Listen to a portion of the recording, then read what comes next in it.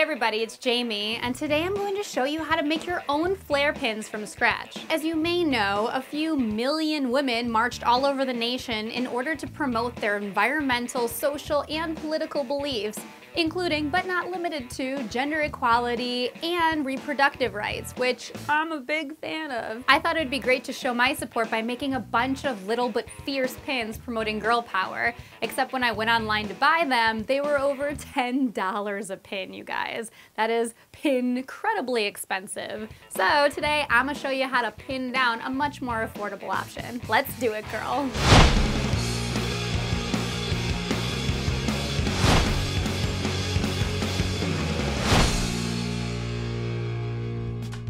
Okay, so for this craft, you'll need scissors, a permanent marker, acrylic paint and a small paintbrush, sealer any kind, hot glue, a baking tray with parchment paper, pin backings, and plastic shrink film. If you can't find this at your local craft store, you can always buy it online like I did. This shrink film requires sanding down in order to create a stable surface for paint to stick on. This brand also sells a rough and ready shrink film, which means you can just skip the whole sanding step in general, but I didn't know that until today, and I already bought this stuff, so you know what? As far as making pins goes, I'm open to either.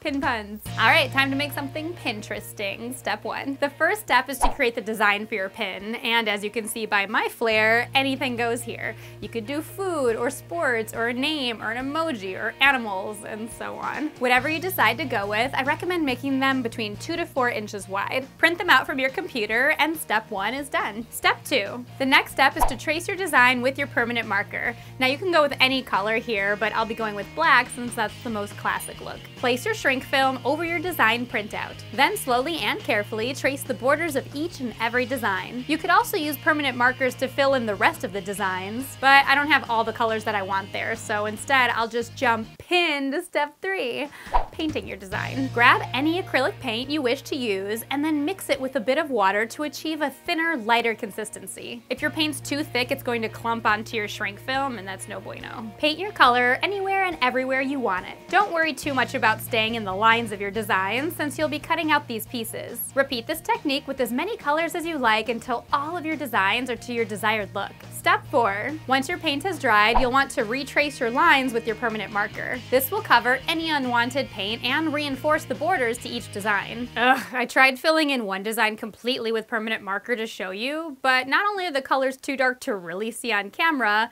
I also realized I mistraced the design in the first place. Supposed to look like this, and it looks like this. What can I say? Sometimes I'm a real pinhead. You know what? 6 out of 7 designs ain't bad, so moving on. All that's left to do is to bake your designs. First, cut out all of your shapes from your shrink film. When finished, position them a few inches from one another on a baking sheet lined with parchment paper. Then follow the instructions on your shrink film for temperature and timing. I went with 325 degrees Fahrenheit between 2 and 3 minutes. Now your designs are half the size they were before and ready for pinning. An optional step at this point is to apply a sealer to your pins. This step isn't necessary, but it offers a more professional finish and it ensures that your colors will stay brighter over time. I simply painted on a light layer of glossy Mod Podge to my pins before giving them time to dry. Either way, the final step is to attach your design to your pin. Apply hot glue to the front of your pin, and then, making sure to keep your design centered, adhere the two together. Repeat this process for all your pins and you're all done. Not only are these so much fun to mix and match for whatever event you've got going on each day, but they also make phenomenally easy gifts to give to friends. To do so, just cut out cardstock and stick the pins right in the center of it. You can even design the cardstock ahead of time for that soups profesh look.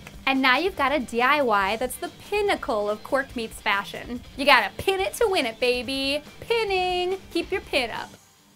All right, I'll put a pin in it now. What type of pin flare did you make? Hit me up on any of my social media or just let me know in the comments below. Speaking of crafting with pins, click the video on your left to create a bracelet or watch just from safety pins. And just because I like saying the word pin, click the video on your right to make your own decorative pinwheels. We pinned it, girl. I'm Jamie and you're on Gurl.com.